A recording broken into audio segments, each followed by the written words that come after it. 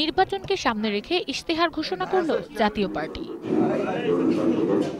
ইশতেহার ঘোষণা করেন চেয়ারম্যান হোসেন মোহাম্মদ এরশাদের বিশেষ সহকারী রুহুল আমিন হাওলাদার। তবে পার্টির নবনিযুক্ত মহাসচিব মশিউর রহমান রাঙা সে সময় উপস্থিত ছিলেন না। রুহুল আমিন হাওলাদার বলেন, ক্ষমতায় গেলে প্রাদেশিক সরকার ব্যবস্থা চালু করবে জাতীয় পার্টি। চন্দ্রদ্বীপ প্রদেশ, ময়নামতি প্রদেশ এবং চট্টলা প্রদেশ নির্বাচনী পদ্ধতি সংস্কার, বিচার বিভাগের স্বাধীনতা সহ 18 দফা প্রতিশ্রুতি দিয়েছে জাতীয় পার্টি। আগামী দিনের সরকার পরিচালনায় জাতীয় পার্টি প্রথম অঙ্গীকার হচ্ছে দেশে সকল ক্ষেত্রে গণতান্ত্রিক পরিবেশ ফিরিয়ে আনা।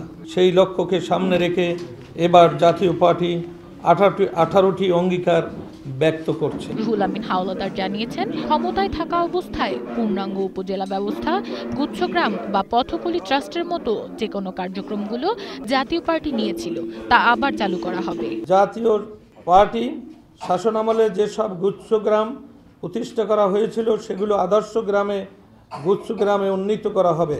সিঙ্গাপুরে চিকিৎসা শেষে যত দ্রুত সম্ভব দলের চেয়ারম্যান এরশাদ দেশে ফিরবেন বলেও জানিয়েছেন তিনি। মিনালা দিবা, 21 টেলিভিশন, ঢাকা।